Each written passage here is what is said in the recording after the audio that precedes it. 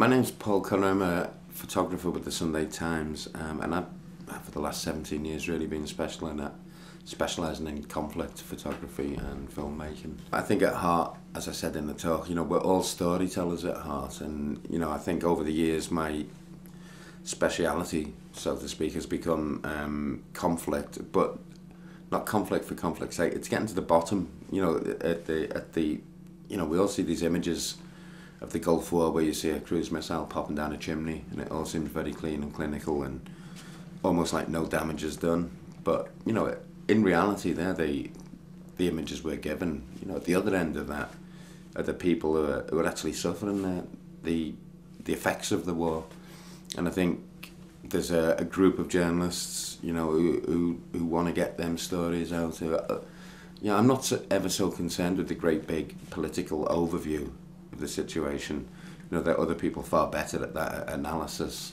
My desire is to get to the end of the people who actually suffer the consequences, and not the politicians who discuss.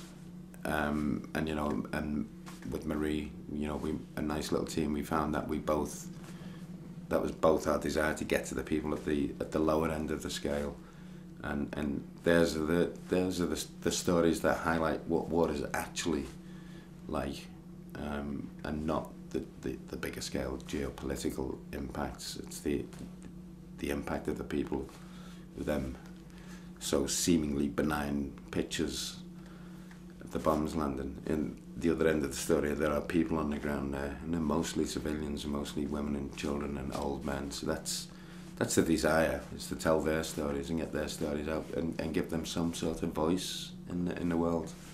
You can never really be detached. I mean, some of the more gruesome aspects, which you see a lot of, my defence mechanism as being a photographer, I'm kind of one step removed in that, in the sense that I've got a camera and a lens and I'm looking through it. And in that situation, then you start worrying about the light, your focus, whether you're telling the truth, capturing the scene accurately. So that is a degree of detachment, but inevitably you put the camera down, and then you get the full impact. And I always feel sorry for reporters who just have to stand there with a pen and a piece of paper and actually just look at some of the stuff we have to see without that small degree of protection. I always think that they have a rougher end than photographers who are doing something quite technical, as well as as being there. And so that is my only degree of protection. But you can't detach from it. They're real people, and they're people you care about. That's why you're there. So when you see some of the horrors of war, you can't detach. I detach in the sense that I never look at kids who have been killed or injured and put the faces of my own kids there, because that's kind of fatal. If you do that, you really do become too involved, and it can be the wrong move, really. So I do detach my life back in England at the time, almost complete switch off, because if you start comparing the two, it can be it's a dangerous game to play, because then the emotion comes in. You have to keep that emotion out to just be able to function. Whereas with other forms of journalism, you're told to go. You're going to go in Wales for a week in 2 weeks' time doing a shoot.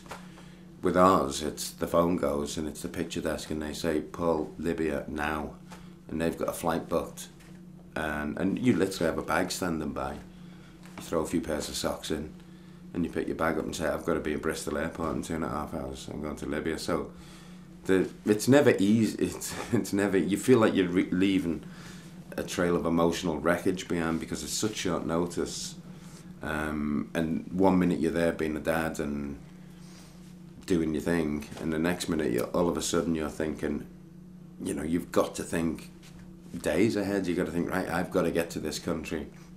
I've got to get in with satellite phones. How am I going to do that? They don't like them there. I've got to find a gun smuggler to get me across the border. So while you're packing and everyone's going, "Where are you going?" your mind's on, have I got enough money to bribe the smugglers and that? And so it's almost an instant detachment, because you've got to move fast. So it's a really difficult phase, that part, and you only ever really because you've got to be aware of what you're doing to people, you know, that disappearing and the fear that, you know, you're going off into another terrible place, whilst at the same time make sure you've got everything.